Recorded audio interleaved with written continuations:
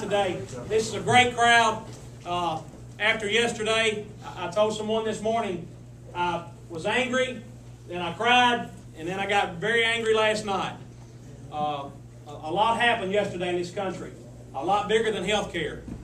And this is serious business. I want to read something before I kind of start.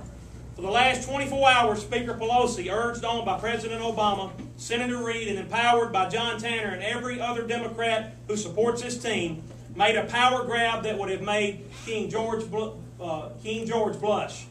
When confronted with similar tyranny, taxes, mandates, our founders wrote a declaration that when any government becomes destructive of liberty, it is the right of the people to alter or abolish it, to throw off such government, to provide new guards for our future security. Thanks to our founders, we can do just that this November. We can throw off this Congress, abolish its liberal majority, and elect new guards for our future security. That's why I'm running for Congress. Yeah.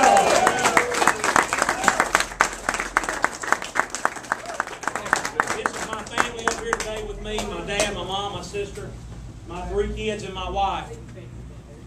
My kids, their future is why I'm running.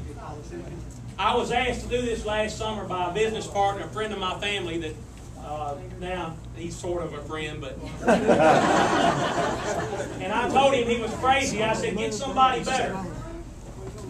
And he said, we need people with character, integrity, someone that will stand up, someone with skin in the game, if you will.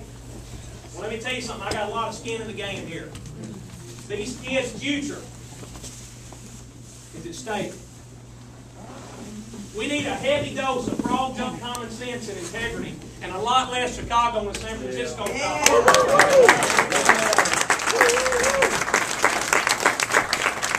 We all know the deficits. They're out of control, trillions of dollars. And there are 3 things we can do. 1, we can stop digging the hole that we're in. We've got a president that thinks by raising taxes that he's fixing small business. He's killing me. Man, how crazy can you be? We've got to cut taxes for businesses. We've got to ease depreciation rules, cut regulation, get government out of our lives. Let us do what our founders started this country out on. They were pretty good. They did a pretty good job. 9 of them were farmers. Can you believe it? 9 of them were farmers. So we need to get back to it. Like our founders, we face steep odds. I was looking this morning at a couple of quotes. One by Ronald Reagan. The most terrifying words in the English language are, I'm from the government and I'm here to help. I tell you, if we ever forget that we're one nation under God, then we will be one nation gone under. Right. We've taken God out of here.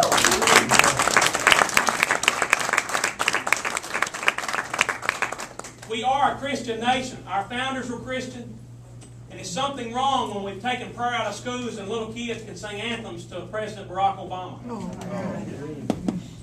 If we'll get our priorities back straight, then we can get back on the right road. But we need good leaders that aren't afraid to stand up. I wasn't afraid to stand up against a 22-year incumbent last summer. Amen. Amen.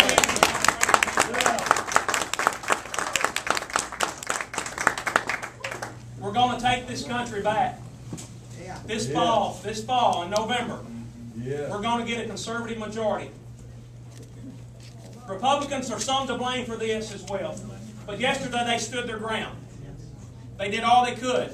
A lot of people have forgotten that and thought that their vote didn't matter. Well, yesterday showed that every vote counts. And we need leaders that are accountable. I was quoted on Sean Hannity last week about, if I don't do what I say I'm going to do, get a rope and be in my house on the weekend, Chris. That's accountability, and that's what we need.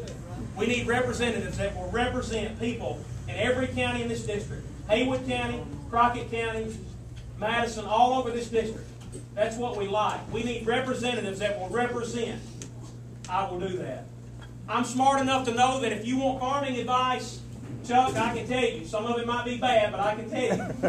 If you want legal advice, you ask a lawyer. If you want medical advice, you ask a lawyer. for some reason, I think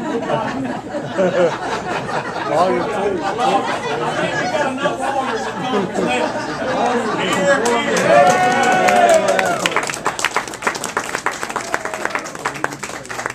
We have developed, Congress has developed elitist mentality that they have all the answers and they know what's best for us out in the real world.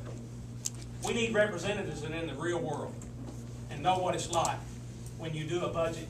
Know what it's like maybe when your ends don't meet, when you have to go to the bank and you don't hardly have enough. You know what it's like to make payroll. So many of our congressmen and senators, they don't know that. Right. We need to get back to that. This is about their future. And I need your help. I need your support.